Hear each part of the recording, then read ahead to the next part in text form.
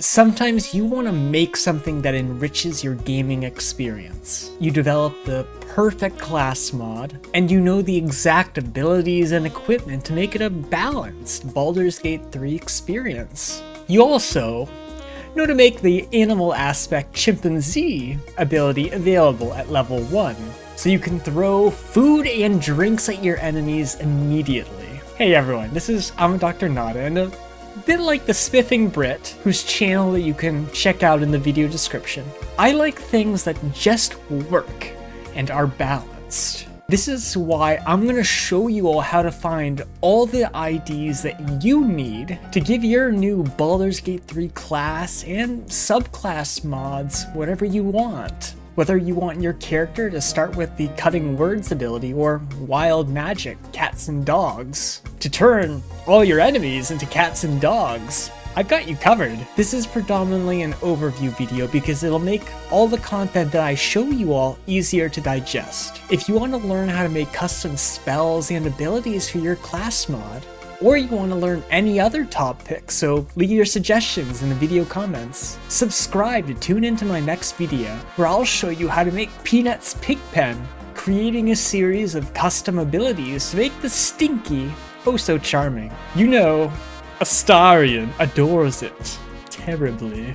And refer to my past videos to learn how to make a new class mod with subclasses from scratch, with links in the video description. Let's begin. Before starting, I will assume that you have one tool ready for this video, which is also conveniently required to make Baldur's Gate 3 mods, which is Baldur's Gate 3 Modders Multi-Tool. Still need to get it? Fortunately, I have a past video in the video description to show you all where to get it, how to install it, and get it going. Step 1 is to unpack the required game files so you can look at all the code, which is fortunately super easy. Go to your game folder and then the data folder, and then drag these following files into the blue box of your Modders Multi-Tool to unpack the files. It will take around 20 or 30 minutes to unpack all these files, but fortunately, it requires minimal input on your part. Just enough time to drop a building on top of Astarion.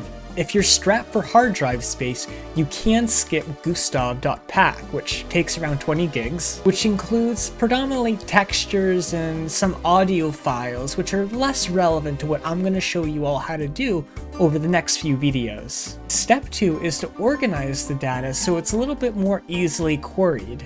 Make a single folder, which I call shared, and move the folders from your unpacked pack files from the Modders Multi-Tool unpacked folder into this common location. Step 3 is to start looking through these files so you can pull out whatever spell, ability, or feat that you want to add to your class mod. Like Wild Shaped Cat, so you can try soloing the game as a cat. Let's start with the public/shared folder. Here we can review the files that my viewers have said they're excited to edit for their upcoming mods. First, let's look at the Action Resource Definitions folder and its file. This is where you can get the IDs for the diverse action resource points, like the basic action point to the more complex iStock action point.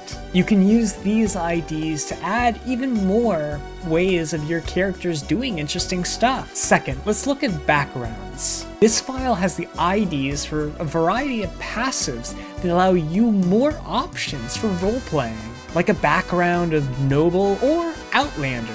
So when Sean Connery says, "There can be only one Outlander," we can kindly correct him. Third, let's go through the class descriptions folder, a folder that we've gone through extensively in my class and subclass modding videos. This file offers the IDs and information for every existing class and subclass in the game, from Barbarian to Ranger. Naturally, the handles are included, which you can look up in the localization folder at the file at the following path. Fourth, let's go through the feats folder, but more specifically, the feats descriptions file. This file contains the different feats that your character can have. from defensive duelist to mage slayer. 5th, the progressions folder has another file that I spent quite a bit of time with you all in my prior videos. This file is helpful because you can use it to make it so your custom class follows level progressions that are consistent with something that's existing, whether a barbarian or a druid. So this is where you could find what you need to give your class polymorph at level 1. Turning early game mind flayers into sheep. 6th, the races folder contains what you need to make a custom race for your game. You can change how the character sounds, producing an abomination like a halfling with a elf voice, for example. Setting makeup options to only be those that are available to drow.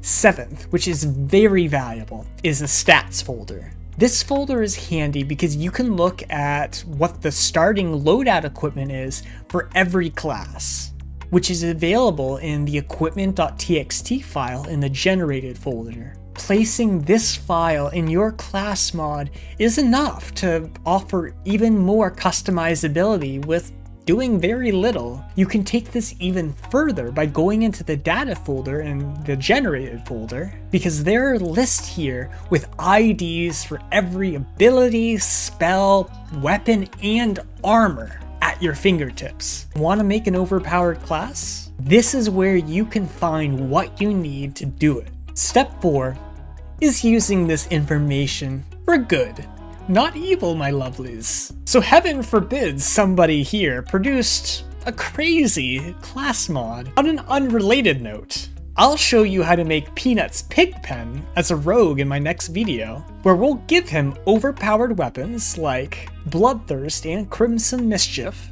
foul toxin attacks that charm, naturally stealth, and means of casting irresistible dance on enemies every turn. Let me know in the comments what cursed mod that you want to make.